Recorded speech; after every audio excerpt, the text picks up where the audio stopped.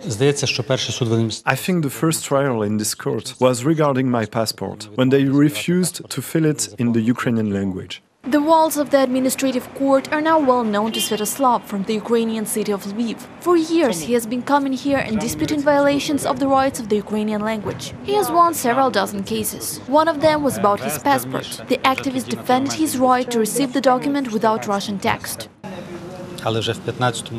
In 2015, I received a new passport. At that time, the law demanding the second language to be chosen by the citizen had existed for a long time. I had to replace a damaged document, but they said, no, we'll definitely write in Russian. I had to take it to court. It ruled that I was right. Recently, Sviatoslav started fighting for the cancellation of regional languages, which are null and void according to the new law on the state language. We compiled a list of councils where a regional language was adopted and wrote a demand. I am asking you to cancel it yourself because your order goes against the constitution and the law is anti-constitutional. Some councils reacted, others didn't want to cancel them on principle. That is why we addressed the prosecutor's office to make them fulfill their duty.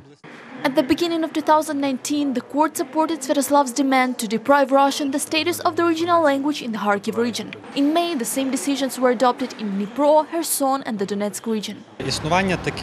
Such orders of city councils allowed them to issue regulations and speak during sessions in a foreign language. It's a violation of Article 10 of the Constitution. Now, such regulations have been cancelled. They are obliged to maintain documentation and speak in the Ukrainian language, as the Constitution demands.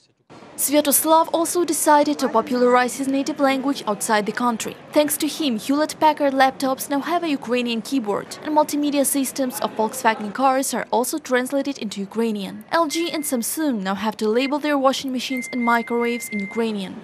It all started with the adoption of the language law in 2012. In it, I found a section stating that the text on household appliances should be in the Ukrainian language. I bought a washing machine and there was a panel in a foreign language. I asked for it to be replaced, but they refused. Then I filed a lawsuit. It lasted for a year and a half, and I won it.